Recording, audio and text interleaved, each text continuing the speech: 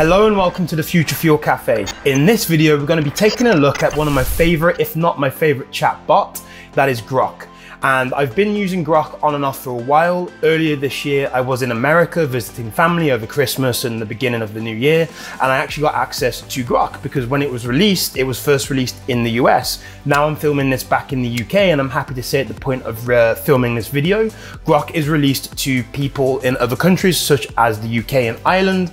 I think some other European countries, you'll have to double check that as that's a little bit iffy at the minute and I haven't been over to the other part of Europe to find out yet, so I don't know. But what I want to do is delve into what is Grok, what is it like to use, the backstory of it, why I personally think in the long run it is going to be the best one, why I personally choose to use it more than any other one aside from Perplexity, which I've made a separate video about. So first off, what is Grok? Grok is Elon Musk's answer to ChatGPT, Perplexity, Claude, Google Gemini, all of that. It is its answer to its competition via X, via the platform of X, Twitter.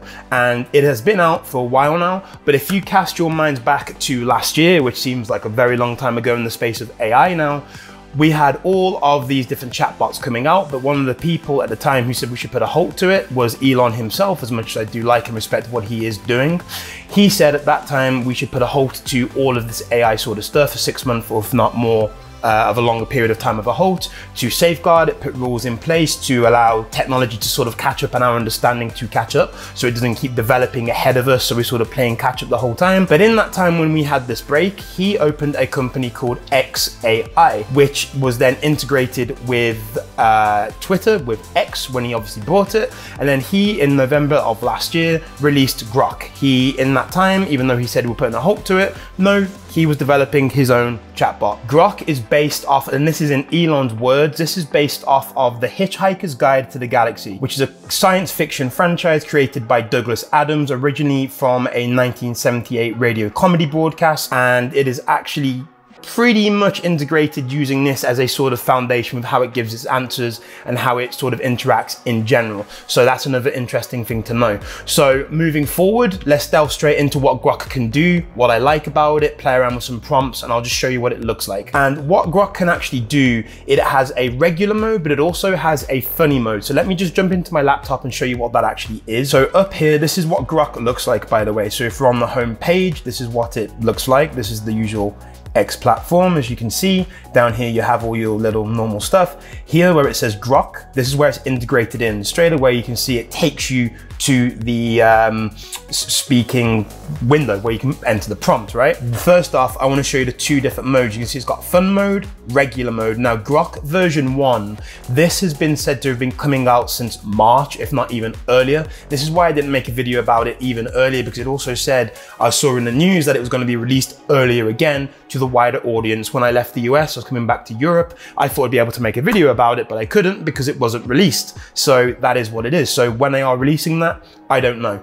But at the minute you have fun mode and regular mode. So fun mode, if we click on that, you just see it changes. If I say roast me Grok, and I say at the Future Fuel Cafe, which is my Twitter X handle, and I press enter, hypothetically, it is going to look at my account, see what it finds funny about me, and then roast me, literally as it says. Let's have a look. So you want to be roasted, do you? Well, here goes nothing. You know, I've been called many things in my short existence, but roast master wasn't on the list until now. Let's have a look. And I think, again, just pause the video, read through it. If you want to have a laugh at my expense, please do. I encourage you to. But in all honesty, you know, they say curiosity killed the cat. Well, in your case, it might just be that things get you roasted by an AI, but you can do funny things like that. Or if I say, give me a funny answer about chat GPT. There we go, let's have a look at that. It's like the overly serious cousin who always follows the rules, never cracks a joke. You see, and it's not bad, you know, it's not bad. So that's fun mode for you. So if you want to have a laugh, take it more lightheartedly, that's where I think you'll see more of its rebellious streak. Though if you do cross over into regular mode, and we just create a new web page here, I think this is where you'll find more of it just giving actual answers in a more normal tone, not as funny, a little bit more serious, but still in its unique way. So for example here, if I said, give me 10 of the best ways I can utilize utilize you. There we go. And then this is basically just saying what are the 10 best ways we can utilize it. So if we just let it load, see what it comes up with. So it gives information retrieval. So it gives you up-to-date information on a wide range of topics, news, language translation, personal assistant, which is actually quite good at, though I use the Perplexity plugin for that a little bit more because it has access to the wider internet. Made another video about that. Anyway, I digress. Learning and education, health and fitness, entertainment, travel assistance, financial management, emotional support.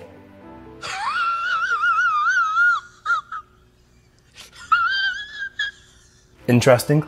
And creative inspiration. So different things like that, I think it is really good at. And I really like the fact that Grok is baked into X itself, because also where I get a lot of my ideas, inspiration, and sort of keep up with the latest AI news is on the X platform itself, because I find a lot of the AI I find that a lot of the AI companies, they release a lot of their latest news, or they just make new announcements of the latest AI tech to come out through here better, and I find it's just better integrated, and I don't know, it just works for me. So I think altogether it really works well. We can now put in, for example, what new AI text to video software is coming out. So straight away we can hit enter and see what we get. So now it's researching, it's looking all over the latest news on the X platform itself. And then straight away, you know, I love it. And this I already am aware of, but if you didn't know about this, then here we go. But we have Veo, which was announced this week by Google, Sora, which I've already made a video about, but again, it's released actually some new samples of the videos it can create. And yeah, just looks like the best out there in terms of AI text to video generation. We have another one here that I'm not actually familiar with, Latte, which is a software that turns ideas into reality by combining AI generated visuals, music, and realistic voices. And then the other one that's just come out as well recently was Vidu. And again, this is China's answer to Sora from ChatGPT from OpenAI. And that also looks really, really phenomenally good and interesting. So again, any of these ideas are here, and this is just some of the latest stuff. Then if I wanted to know now, and I was like, okay, well, these are some new companies I haven't heard of, for example, I could paste this in and say, give me a list of 10 AI text to video companies.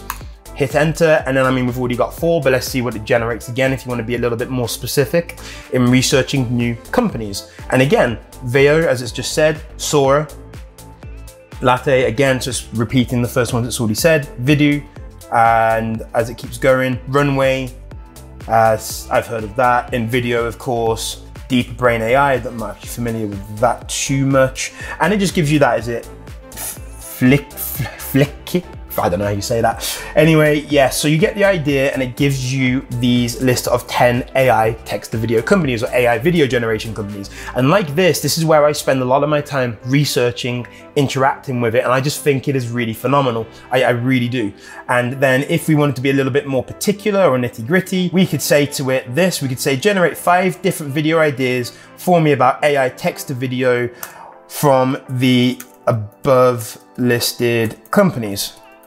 So from the above 10, let's say from the above 10 listed companies, so we know it's specifically on about that list of 10, it's going to generate 5 different video ideas on that, and we can see what it comes back with. As it goes through these, you can say, it gives you the actual context of what to do. Create a video that focuses on Runway's advanced AI text to video capabilities, and this just gives you an idea. Then you could say again, if you wanted, we could say something like, let's have a look, I've already done Sora, Veo, let's do Runway, because I haven't actually played around with Runway recently and I want to make a video about it anyway. So if I said, give me a semi-detailed script in the style of bullet points for idea number 5 about Runway. Introduction, understanding the technology, see how it gives you all the different bullet points underneath in a very brief way so you can expand on those points then. Key features, step-by-step process, examples and inspirations, challenges, limitations, future potential. So just like that, in the space of a few prompts, you have got an idea and you can run with it. I mean, I may even use this in the future. So again, just to give you one example of how you can use it. And we can say, what is the latest AI news that I could make a high-ranking SEO YouTube video about that is also evergreen content? What I mean by evergreen is that it's searchable not just in the short term, but more the long term as well. It's not just like short form news and then it will die a death after. It will be searchable in 6 months' time, maybe even a year's time. Give me a list of 5 different ideas with explanations as to why it is good. Let's see what it says. Google's AI overviews, revolutionizing search, Google VO, generating video model, YouTube and Google's AI crackdown. And then we have Google Edge in AI, custom GPT video SEO optimizer. And then if I wanted to make it a little bit more specific with the list is generated, I could put this in. I could say edit the list so it focuses on AI video generation, specifically AI text to video. This is why I really like it, because it is just using up-to-date news, where a lot of the other ones are semi-cut off, or you get different answers, controlled answers, depending on the subject that you are looking at. Google's Imagine Video and VEO, we have Runway Gen 2, we have AI video generation, a breakout year in 2023, though I've changed that to 24 of course, but maybe it's a overall analysis of the previous year of how far AI video has come, AI video generation. OpenAI Sora, a new era for AI video generation, the evolution of AI video generation. Using the latest news, you've just gone off in a different direction with how you can generate video ideas. And it is just that easy and that simple. I just think paying to have the premium access to this, I just think it's a no-brainer because it's unique. It's different, and I just think having that news gives it a cut above the rest for this type of stuff. Then this is one that we can do as well. This is the simplify it to me. So what is a LLM, which is a large language model? So that is Grok, that is ChatGPT, that is any chatbot effectively. I've said, what is an LLM? Explain it to me as if talking to a 5-year-old, give me an example. An LLM is like a super smooth robot that's really good at understanding and making sentences in different languages. It's like a friend who's read a lot of books and can use the knowledge to answer questions or tell stories. For example, if you asked the LLM, what's the weather like today?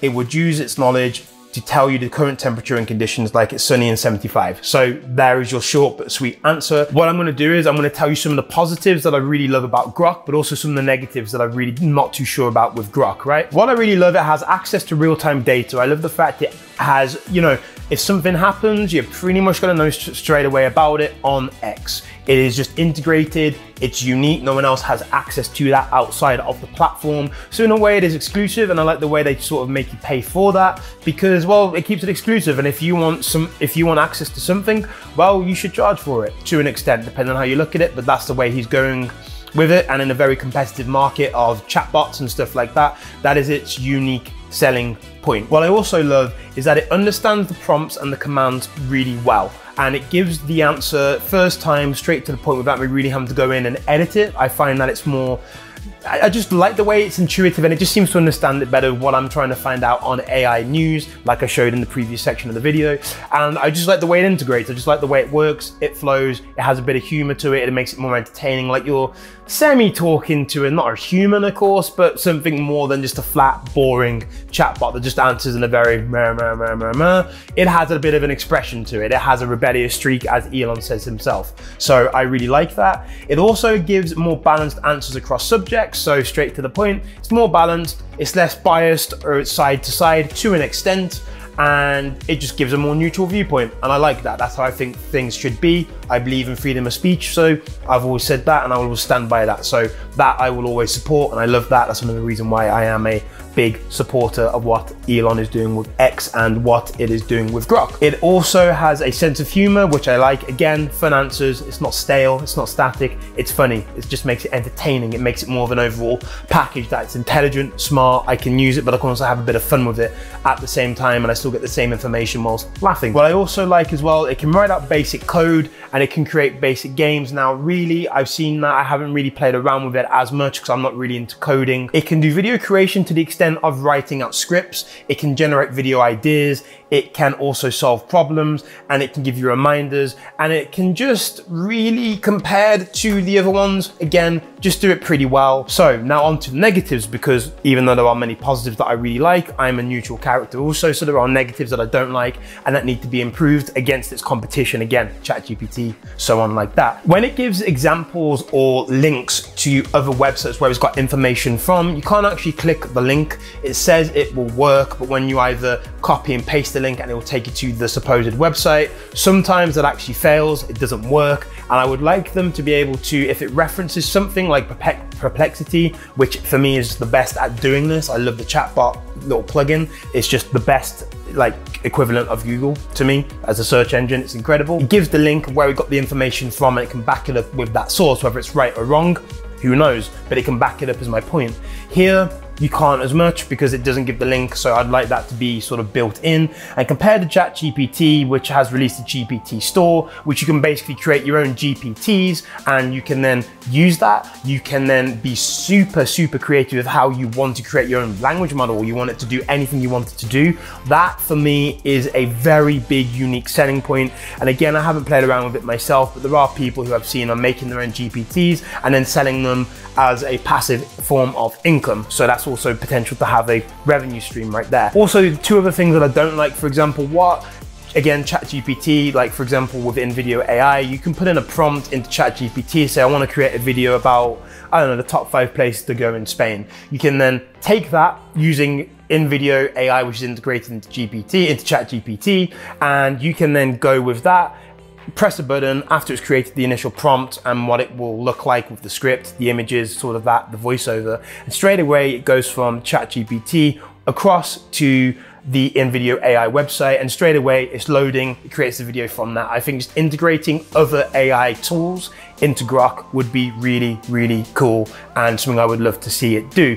Also, what I don't like is that when it says in the fun mode, it can roast your channel, it can roast your unique sort of stuff that you, basically the stuff that you post about, it can roast you and it can be unique to your profile. So when I have done it in the past, it has been extremely inconsistent to the extent of when it said I post about global warming, I post about, you know, saving the planet, stuff like this, stuff like that. I'm not saying that's wrong, but it is wrong in the sense that I don't post about that stuff. Obviously the subject of that, completely different conversation, but the actual point of it saying I make posts about this, I'm a massive advocate about it. I haven't posted anything ever about it, so my point is it's wrong. It just seems like randomly generated with the answer, so that's something that is not so good, if I'm honest. I think they could make it more, well, make it do what it says on the tin. One thing I would like it to be able to do eventually as well is AI image generation. So sort of like now what ChatGPT is able to do with DALL-E,